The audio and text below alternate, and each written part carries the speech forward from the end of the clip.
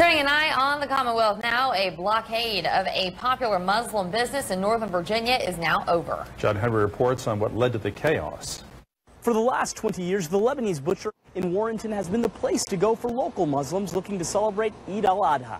Just a big festival for, a lot of Muslim families to come together. But last week, the town of Warrenton threw that business a curveball. Everything up until about Friday was normal.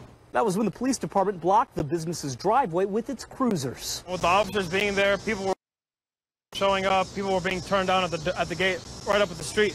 They stop in the middle of the street. The business said it always got the right permits in time to handle all the customers who show up to the event. But when they tried to this year, they were told things had changed and that they had sought the permits too late.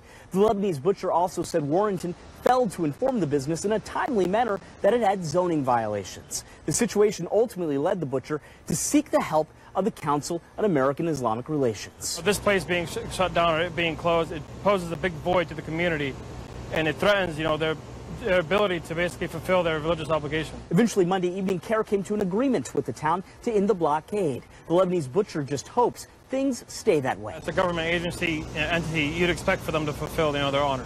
The town's attorney released a statement saying Warrenton has always tried to bring the business into compliance when it comes to zoning, but eventually there has to be a line.